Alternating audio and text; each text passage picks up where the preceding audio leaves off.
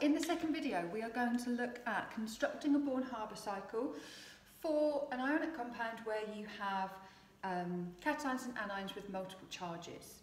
We're going to look at aluminium oxide, which is quite a complex example actually, because you've got multiple charges on both the cation and the anion. This is, if you make sure you've got worksheet 2 open as you're watching the video, this is going to take you through question 1 on that worksheet. So, let's have a look. You are asked to calculate the lattice enthalpy of aluminium oxide. Now I hope you know, or at least could work out, that the formula of aluminium oxide is Al2O3. If you don't or can't, then I would seriously consider stopping this video and going back to some basics. So let's start then with the bottom line of our cycle, where I'm going to put, this pen is this better? Yes, better. Right, I'm going to put the formula of my ionic compound. This pen is wet. Right, next line up, I'm going to have my elements in their standard states, and then the arrow going down from that is the enthalpy of formation. It is an exothermic process, so I've got aluminium, which exists as a solid in its standard state, and I've got oxygen, which exists as a gaseous molecule in its standard state. Currently, however, these are not balanced, so I've got Al2O3. Obviously, you cannot just do that. And I say obviously, and yet some people will. If you do that, that implies that aluminium exists as a diatomic molecule, which it does not. It is a metal, okay? So instead we're going to do that. We've got O3, so we can't just change that to a 3. We can't bung a 3 in the front because that then means we've got 6 atoms. So we're going to do 3 over 2. Okay? Right, next up then, we're going to start atomising. Remember, we atomise, we ionise, and then down for lattice enthalpy, sorry. Old cough, old phlegmy cough. Right, so I'm going to come up, I'm just coming over here a minute, up, because this is an endothermic process. Atomisation is endothermic, and I'm just simply going to go from 2Al solid to 2Al gas, and I've not done at this point anything to oxygen. Okay? Right, so I've atomised my aluminium. Next up, I'm going to atomise my oxygen. So aluminium staying as it is, plus O3, so I've got, 3O gas. Okay, so now everything's a gaseous atom, I need to get my gaseous ions. I'm going to start with aluminium. The charge on an aluminium ion is 3+. So I'm going to need to do the first ionisation energy, the second ionisation energy, and then finally the third. Okay?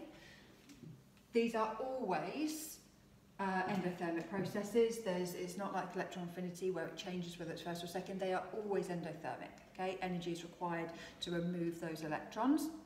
And again, you need to be able to explain it on a separate note as you're looking at Unit 8 at the minute in conjunction with Unit 9, looking at the trends down Group 2 as to how easy that is to do. Looking at shielding, looking at the effect of nuclear charge, all of that kind of stuff, and the electrostatic forces of attraction. Anyway, so we're going to go then to 2Al+, that's gaseous.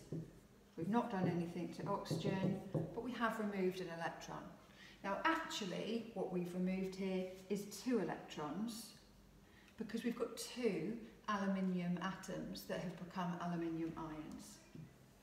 Okay. Next up then, we form our aluminium 2+, it's a gas, nothing's happened to oxygen, and again we've moved another 2 electrons, so we've actually got 4 in total now. And then finally, this pen's rubbish as well, finally we've got our aluminium 3+ ions and a total of 6 electrons. And we're going to need those 6 electrons to form 3 oxygen 2- ions. Okay, right. So I'm going to come over here. I'm just going to do some labelling here. So that is enthalpy of formation. This is enthalpy of atomisation. That's enthalpy of atomisation. That's for O, that's for AL. This is first ionisation energy, second ionisation energy, third ionisation energy. Right, so now I'm going to start making my anion. So the electron affinity for of oxygen is what's being measured here. And as you remember, the first electron affinity is an exothermic process.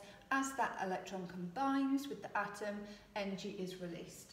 So I'm going to do a line here, and I'm going to have 2Al3 plus gas plus 3O minus, and I'm going to be left with 3 electrons, because of those 6, 3 of them have formed 3.